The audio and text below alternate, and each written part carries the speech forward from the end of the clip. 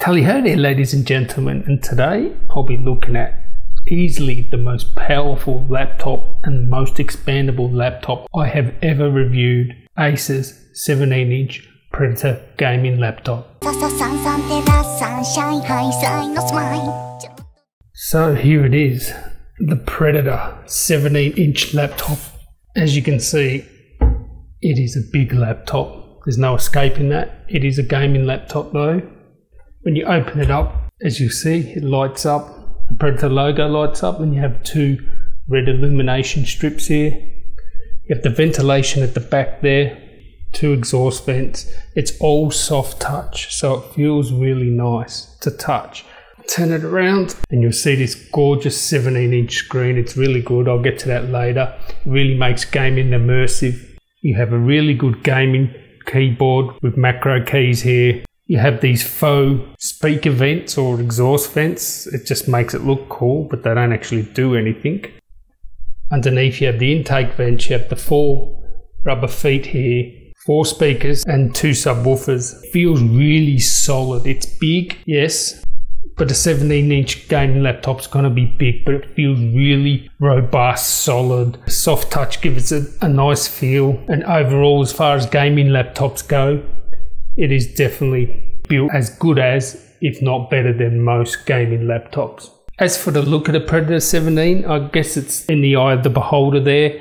Sort of all gaming laptops have this sort of transformer muscle car look. So either you like that or you don't, but pretty much every gaming laptop's like this. Moving on to ports. On the left hand side we have a DVD drive, and you can swap that over.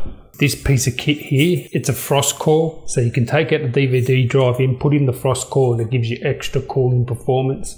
You have an SD card slot, microphone, headphone jack, 2 USB 3 ports, and then you have the power AC jack there.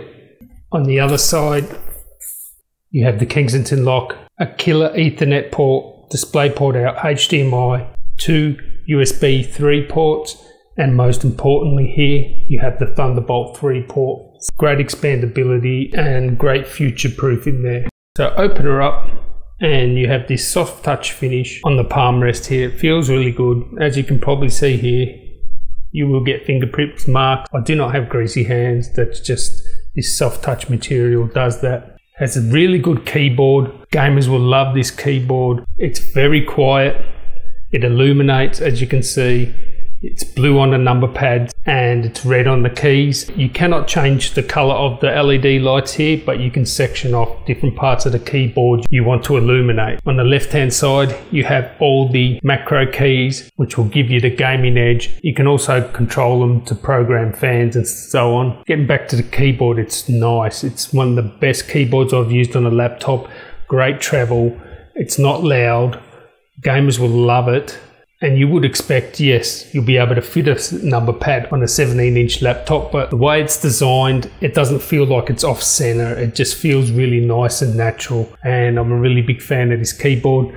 Moving on to the trackpad, you can turn the trackpad on and off with this button here. The trackpad is actually really good. It's one of the old style sort of trackpads where you have the separate right and left click buttons there. The trackpad works really well. The gestures work well. It's very accurate. It feels nice with the soft touch, and they've done a great job on the trackpad.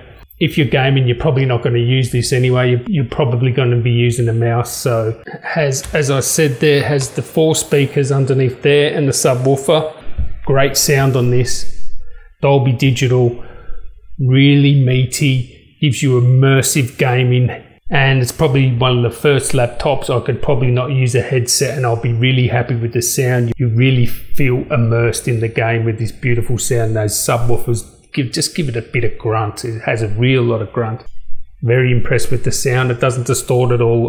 The display is a full HD 1080p matte finished IPS panel.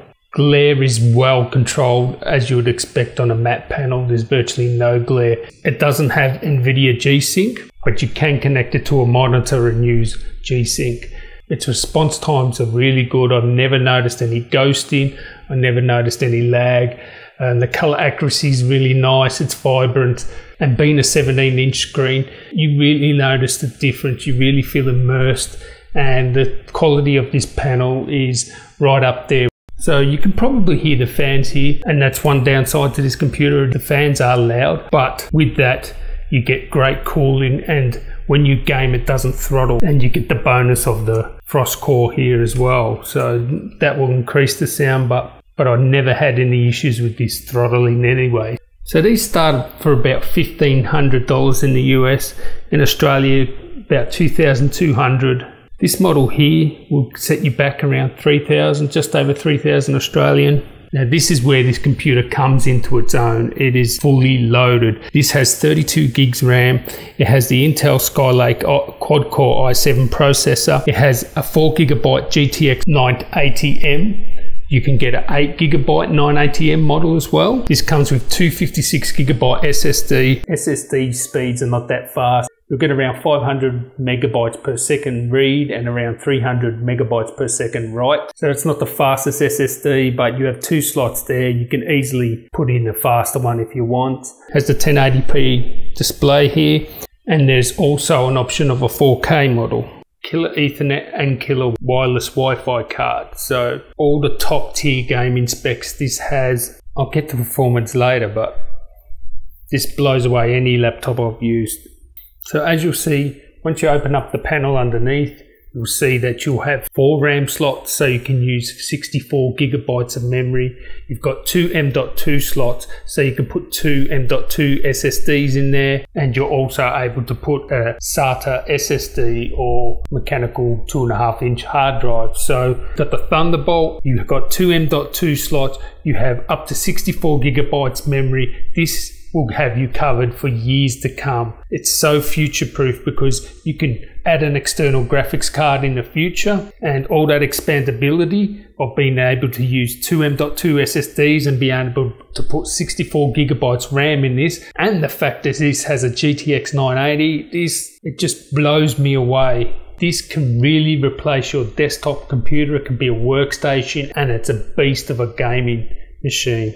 And just on the gaming, I was able to play Fallout 4 1080p ultra settings 60 frames per second. I actually had to exit Fallout 4 and actually check the settings again because I could not believe that this was playing Fallout 4 at ultra settings at 60 frames per second, and it actually was. I couldn't believe it. And just to give you an idea of how good that is, it was actually faster than the Alienware 13-inch with the same desktop processor as this in it, with the graphics amplifier connected to it with a GTX 980 in it. This was faster than that. So gaming, this has you covered. Latest titles, ultra settings, 1080p. This is a beast. It has the Thunderbolt 3 port. You'll be able to add graphics amplifiers later on. So future-proof, performance. It'll be great for video editing, great for gaming. It can replace your desktop, and no laptop I have used has this much power. It actually kills my desktop PC. As I said before, the heat is well suppressed. Even the most extensive gaming session, the machine will not throttle. But the downside to that is the fans are loud. You can add the frost core too, but even without it, it didn't throttle. So this laptop comes in at 9.2 pounds, so it's nearly 4 kilos, and it's 1.6 inches thick. So compared to, say, other gaming laptops, it's a little bit heavier, but when you think of it, these things are desktop replacements. It's better than carrying around a tower, and we're talking, if it's a couple of 100 grams heavier than its competitor, it makes no difference. They're all big and heavy anyway. So I guess other than the size of this computer, that's the only really downside is the actual noise of the fans. The fans are loud and they expel a lot of air, and you would expect you can get a lot of dust with such a system, but this thing has a dust cleaner and it's called Dust Defender, and what it does is it reverses the fans. So you just click on clean now, it'll reverse the fans and blow out the dust the other way. I think that's a really good thing. It has a lot of extra features like that, the reverse cleaning fans, you've got the frost core. It's fully loaded with features, and they really haven't skimped on anything with this laptop. So usually gaming laptops don't have great battery life, but this one definitely has decent battery life. It has a 90 watt hour battery, so it's a big battery. The battery power pack is about the size of a mobile phone, but an inch thick. you'll get around 5.5, maybe 6 hours just doing web surfing, productivity, YouTube, those kind of tasks. And if you're gaming, you'll get about 1.5 hours, 2 hours. So all in all, I would say the battery life is definitely serviceable, if not good. So overall, I would just say if you're after a desktop replacement, a workstation PC, gaming laptop, something that's going to be future-proof and last you years to come, put this at the top of your list. The only downside I see is the fan noise is loud, but other than that, this is really solid laptop. It just has power to burn, and if I was in the market for a 17-inch laptop or a desktop replacement, I would definitely buy this. Thoroughly recommend it. And that's it. So there you have it, guys. That's my review of the Acer Predator 17-inch gaming laptop. It's a real beast. If you can go and check one out, definitely do so. I'd like to thank you guys for watching. Please give me a thumbs up, subscribe, and until next time, guys, tally ho.